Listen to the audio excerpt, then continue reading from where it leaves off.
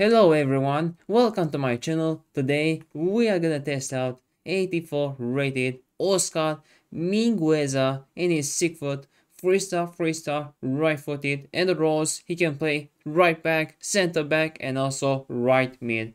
He has lean by type, which is interesting. The play style, spin pass, bruiser, intercept, and then long throw. And these are the stats for the card. And of course, how looks this card? I gotta say, Anchor is gonna be perfect as center back position, and as right back position, you should give him Shadow chemistry style. And as position, I gotta try him Omni center back, because as right back, there are many players on the right back position which is available. Let's just say Lorente from La Liga.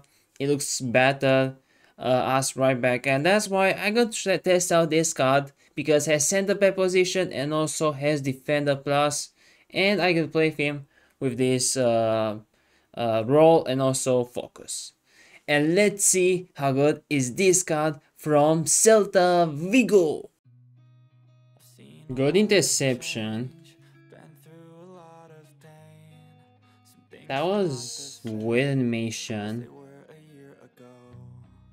There is Mingueza. Seems like he's on corner kick, that's good. Let's see the header. Header. He scored a goal. And he does the bicycle celebration. Okay. That was a good pass. Pretty good. But Campbell, what is doing? He gets in. Good interception. I didn't expect to intercept that ball. Nice defending there. Let's see, that was good positioning.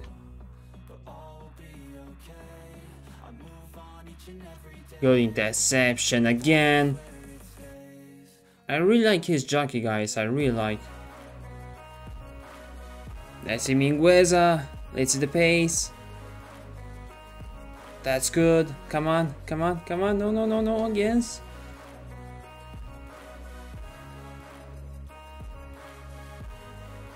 Good tentacle. Come on. Mingueza. That was weird against Foden. Great stats like that. And you saw how weird was the animation. Oh, great block there. Good interception again. That was good ping pass. Let's see. Moriel header, and that was a great header. Let's go. Great defending.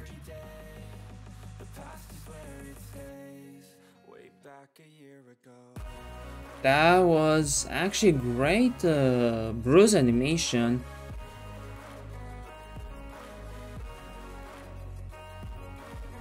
Great ping pass. That was actually great one. Let's see. Good interception again, Mingueza.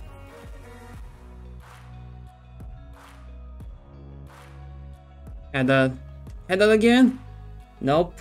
But I don't like that they switch small players. I really don't like. So they should fix this issue. Nice, really nice. Let's see. Wow, great jumping there. Let's see. Great job, Mingueza. Oh my god. Come on, guys. Come on. Shoot. I should shoot that. I was so scared to catch me. This guy. Oh no. Thank you so much for your service. Great defending. Good interception. That was decent. I played this card 4 games already. And in these 4 games, as center back position, I wouldn't recommend to play him on that position, because you're gonna find better cards than him for the price in the market, which is Araujo and then Edemita. So these 2 center backs are better than this card on that position.